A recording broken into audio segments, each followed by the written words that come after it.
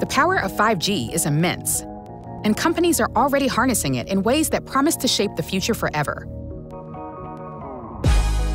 We visited Ericsson's Experience Center and headquarters in Plano, Texas, and learned about some of the emerging 5G use cases they are working on.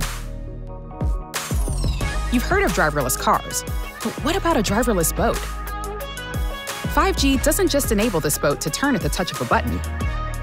It also provides the connectivity needed to send and process water quality samples that measure things like temperature and pH. This can help quickly alert us to any changes to the water and the ecosystem it supports. The ultra-low latency that 5G provides will help smooth out logistics and increase production in factories. Production facilities rely on many parts working together seamlessly and efficiently. But it can sometimes be hard to address real-time changes in production needs. 5G-enabled automatic guided vehicles, like the one Ericsson is working on, can help production lines dynamically shift between products, reducing costly delays.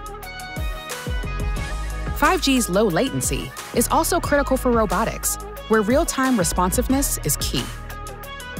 Ericsson showed us how their collaborative robot interacts with human signals, which can be used to improve efficiencies in factories or even reduce human-to-human interactions to avoid infection in a hospital setting. 5G and edge computing are also closely linked. Through a dart game, Ericsson shows how edge computing can bring data compilation and storage closer to a location where it's needed, improving response times and saving bandwidth. When data is routed to a remote location, the robotic arm designed to block the darts experiences a lag time. But when data was sent to a local server, that lag time disappeared. The robotic arm is able to block the darts much more effectively. These use cases are just the beginning of all 5G has to offer.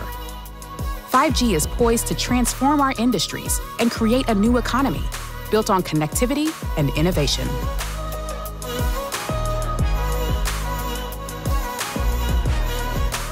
To learn more about 5G, visit ctia.org.